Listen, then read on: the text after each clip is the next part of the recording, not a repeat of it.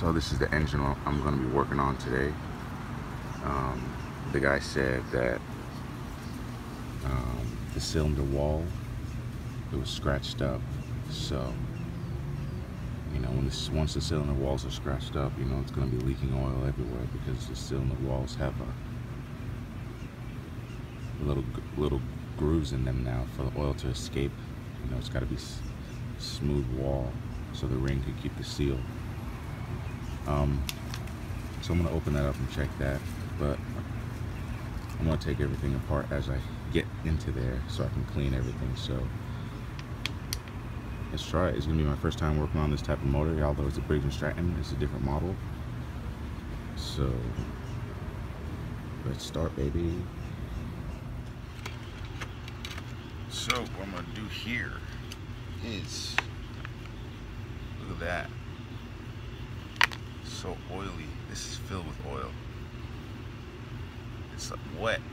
Look at my hands. It's so wet in here. And I see a few bolts in here.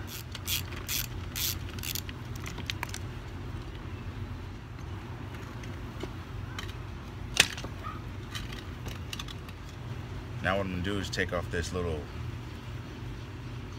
I think this is the valve cover.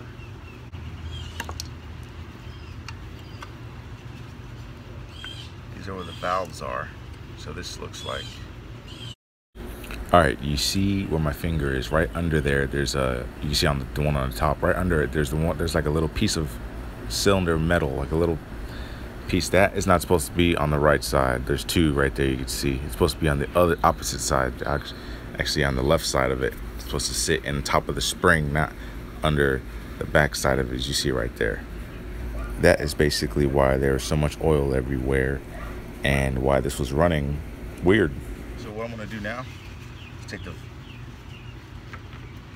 cylinder head off.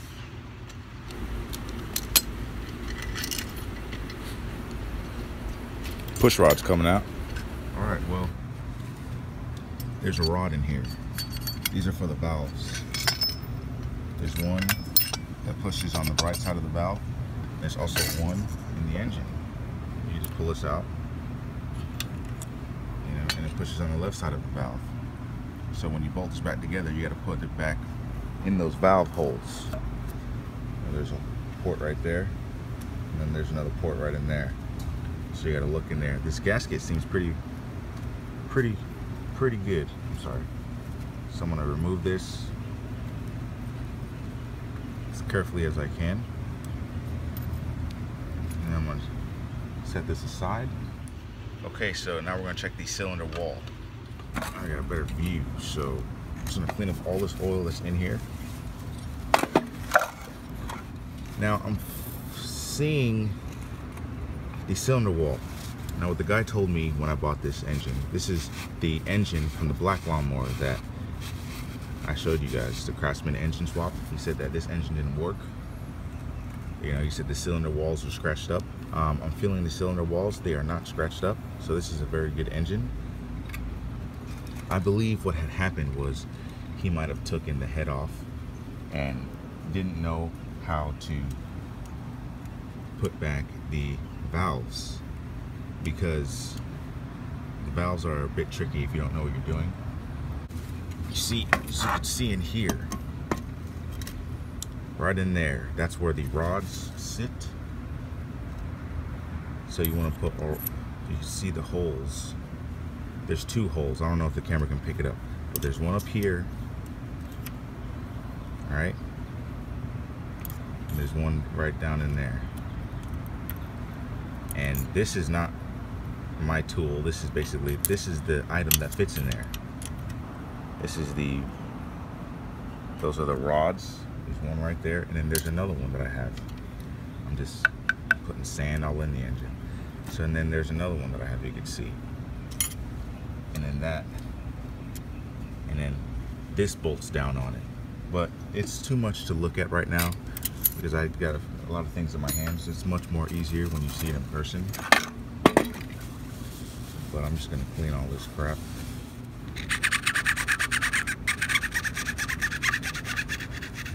Giving up the final touches on this piston. Didn't even bother to clean the surface of the head. So I'm gonna just do that right now.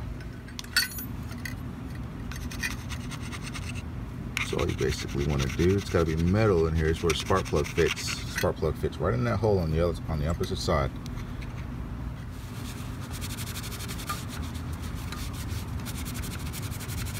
Bare metal, man, bare metal. You gotta remember which side went to which side. And you want to line up the gaskets, man. Put the gasket on the thing. And then I'm going to put my bolts in.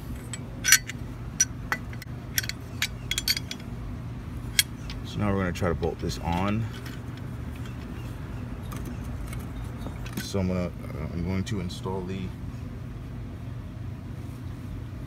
I don't know where my napkin went. So right here, I'm going to install this little rod right here, and I will show you how to do it.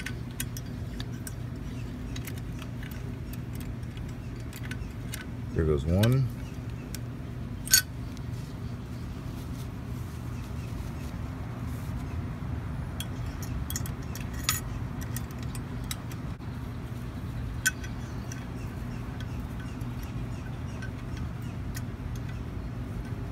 If I'm able,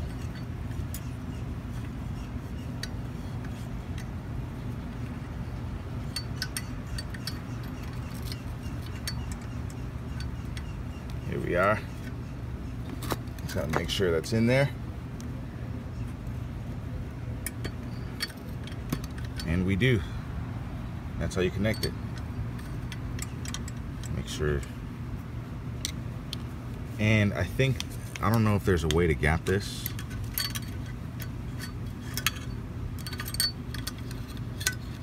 But I think you want it pretty fucking tight. You know what I mean? So to tighten this thing back up, you want to loosen it.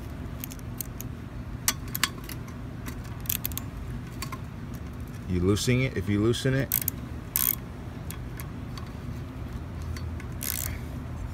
the spring, if you loosen this spring comes out, expands. So to tighten it back down,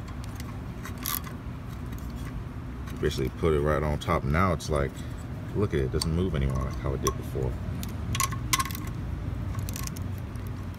But you don't want it too tight, remember, Simba. Yeah.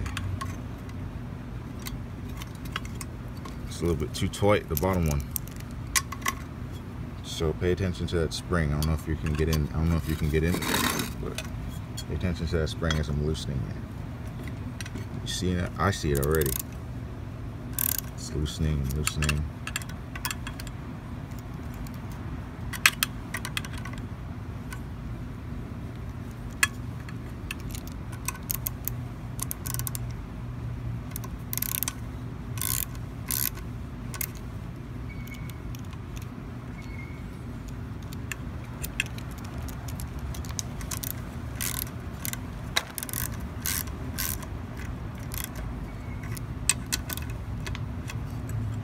Here we are.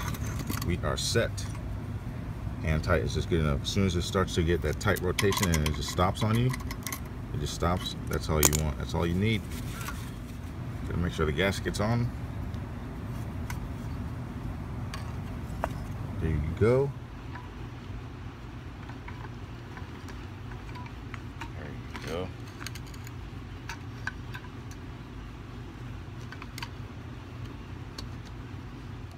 The only thing left is to install these caps back on, but I need to clean these right now. This can do without the air filter since it's so oily and soupy. So it's garbage now. So I'm just gonna clean this up and just bolt it back together. Remember, I'm not putting the oiled air filter back on, so this will do just fine. Now I want to show you something in here.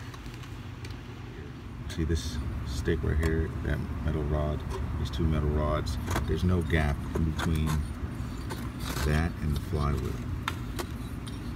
So I don't like that. I normally, when I don't see gaps, I normally put a gap there. So that's what I'm gonna do right now. loosen it up just a little bit. Now, see that? Now I'm going to put my gap in there. So you just basically find something. I'm just going to use this. You see, I just folded it. It was already foldable. So I'm just going to put this right in between. I guess I'll fold it again. Right in between here. Press up against it. You don't want to press too hard, but just enough to where it's touching it. And then tighten it down. And now we have a perfect gap. We now have a perfect gap, so that's good. I'm just going to install a valve cover, or the mount back on. I don't think there's any need to take this off ever again now that it is all clean. So now there shouldn't be any reason why this engine wouldn't start. I cleaned everything, basically what you just saw. I set the valves back together. The cylinder wall has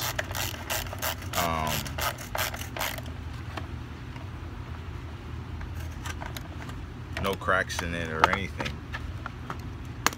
There's supposed to be another thing holding this down, so hopefully it doesn't affect it. But I definitely do need that other bolt, especially these two bolts. But I don't have it, so I hope it doesn't affect it. Here's the spark plug. So you can see it's corroded. Nothing a simple cleaning would do. Really don't need to get a new one, not just yet.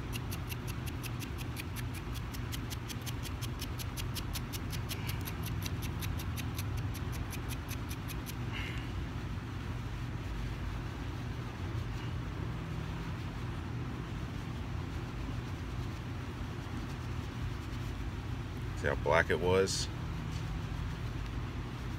You guys remember how black it was, right? Oh, look how shiny it is now. I mean, it looks brand new. It's like as if I bought it from the store. So, all I gotta do is just pour some oil in here. I don't see why this thing won't start. Just need a lawnmower to bolt it down to.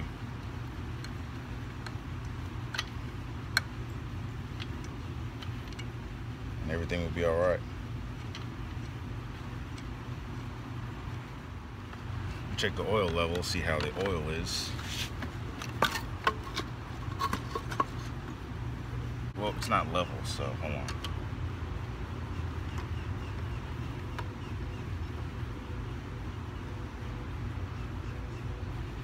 Actually, it has the right amount of oil in it.